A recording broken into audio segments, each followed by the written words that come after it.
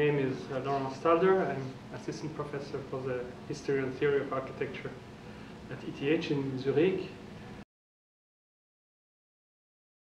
Actually, for an architectural historian who deals mostly with built space, the expansion of the notion of space, what is the relation between this new virtual space and architectural space?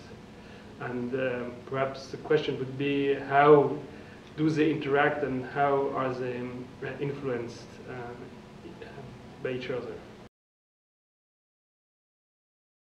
Actually, I think it's a renegotiation which is going to take place, and where perhaps unified space, or the unified architectural space as we inherited it from modernity, is being challenged by these new technologies which superpose to the uniform architectural space a series of new